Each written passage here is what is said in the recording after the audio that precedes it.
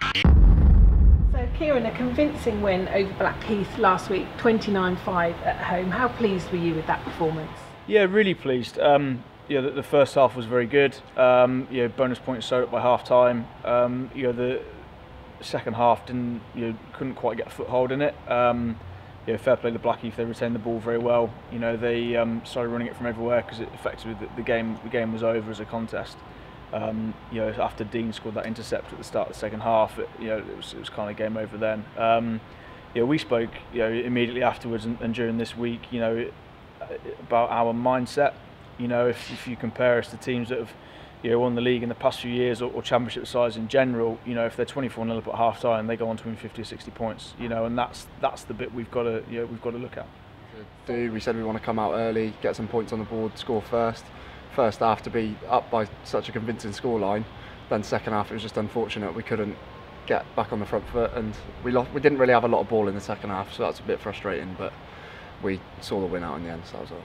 I think we're definitely more pleased with the first half than the second half, but overall I think the boys will, you can see from the reactions after the game, definitely I think we were probably one of the best games that we've played in the first half for sure.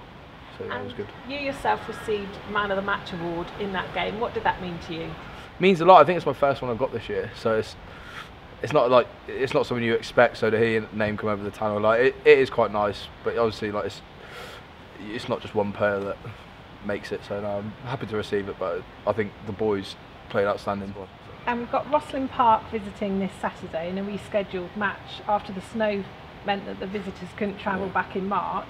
Last time we played them, we needed a last-minute try to get the 26 all draw. What are we expecting from Rosslyn Park this Saturday? It was a frustrating game up there, up on the 4G, but we back ourselves at home, so we're going to go out there, stick to our own system, stick to our own game plan, and we'll just take it to them.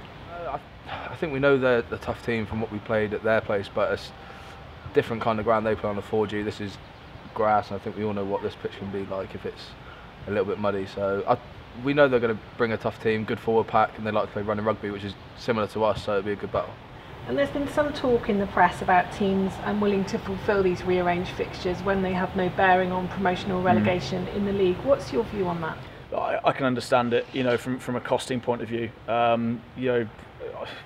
Estimated, I'd imagine it's going to cost Rosslyn Park, a couple of grand in terms of players' fees and train, travel, all that kind of stuff. So I can see why they wouldn't want to play it.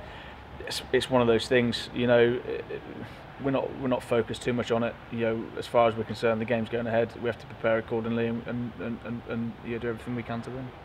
More so for the fans there, I think guys with season tickets, they pay to see X amount of games of rugby, so we need to fulfil it, and obviously from the club as well for the income and stuff.